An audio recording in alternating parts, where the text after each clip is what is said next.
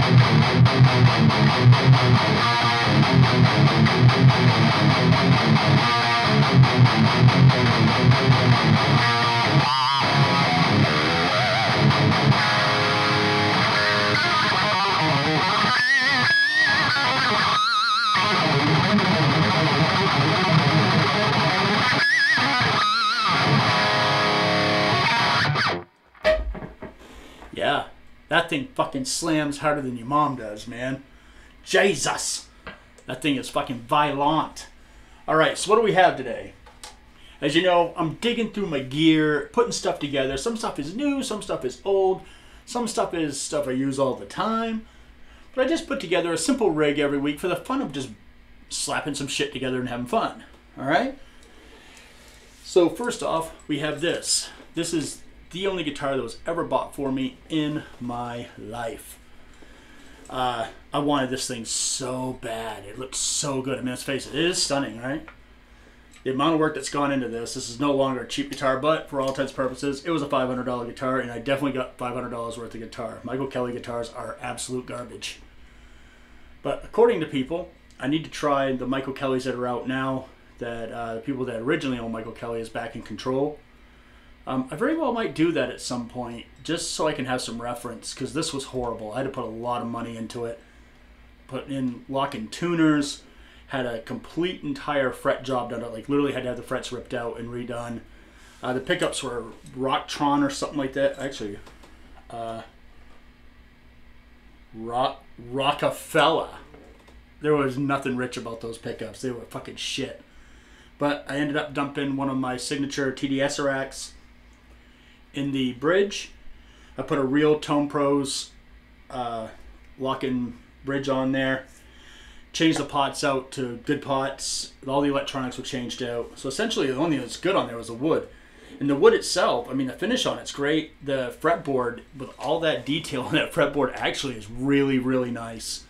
I have nothing bad to say about that. The neck is super comfortable. Great guitar. If you can find one of these used to mod it, you'll win. The wood and everything is great, but the fret job was atrocious. The tuners that were on it were absolute shit. The pickups were absolute shit. The electronics were beyond garbage.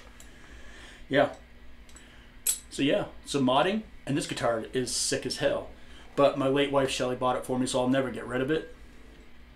And having my purple pickup on there is kind of like my little nod to her, the silver in the pickle. The silver in the pickle. Let's have some coffee, because clearly I need coffee. Drinking Death Wish this weekend. Going to the old haunt. Alright. So, obviously, part of the rig is myself, my shitty handling of the guitar. Going into the Michael Kelly Patriot. That is going into the brand new. If you're watching this, maybe you've already tuned in and watched my demo of it. This is the Amber Spyglass version 2 from Lichtlaerm Audio. That is going into the Driftwood Mini Nightmare. And I'm using the hot channel on that with the high gain and the sizzle turned completely off. I'm ready because, yes, I had some very bad things to say about Driftwood, but I really should have taken more time to get a hold of the guys at Driftwood, especially Malik. Malik, again, I can't apologize enough for my behavior. I was pretty shitty, ain't gonna lie. I unnecessarily just really shit on that company. And because he's a kind man and way better human being than I am, he paid to have this shipped all the way out, and he redid it and sent it back, and this amp is a monster. It will not leave my collection. It stays. It is phenomenal. I don't know exactly what he fixed, but even if it was one wire, it made a world of difference. I mean, the noise gate works great in it.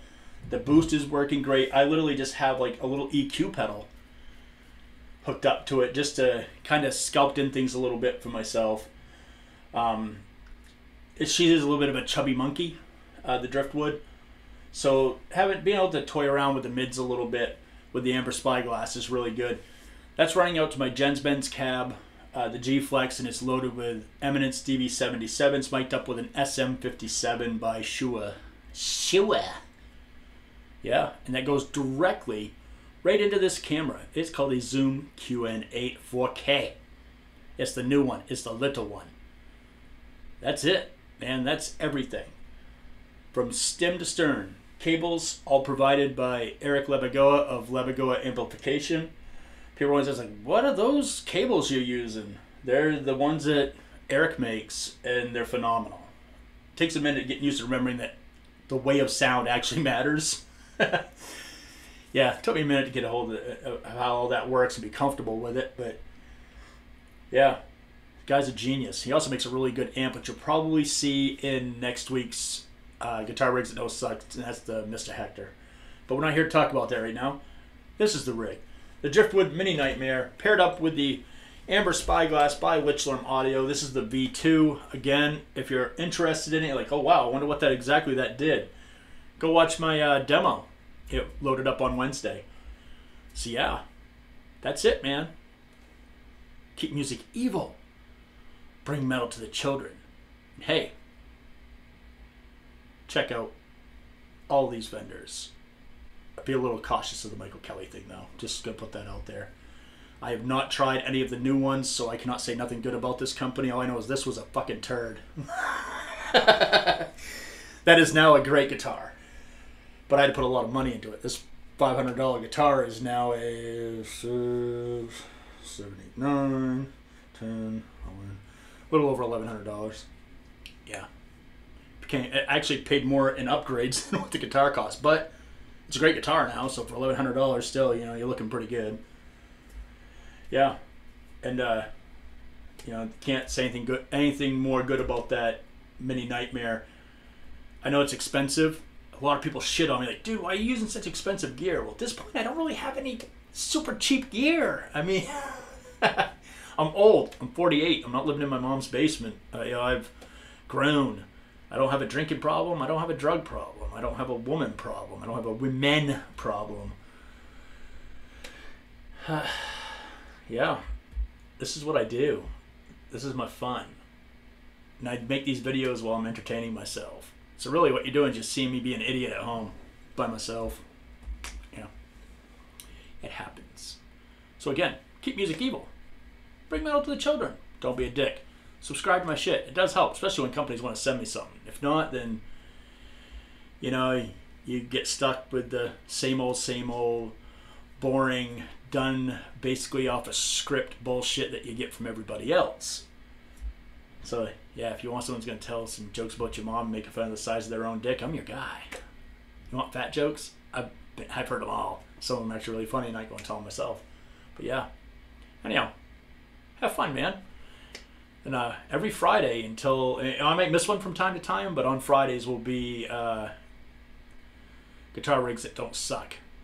Eventually, I might put together one that's just fucking horrible, and I might do an episode of Guitar Rigs That Do Suck, but I don't think I'm going to do it with anything I have in my room. Everything I have in here is A+ equipment. I'm extremely fortunate.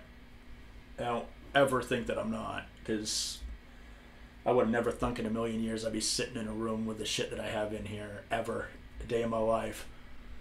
Yeah, it's a thing. All right. Very cool. Catch you guys in the next video. Later.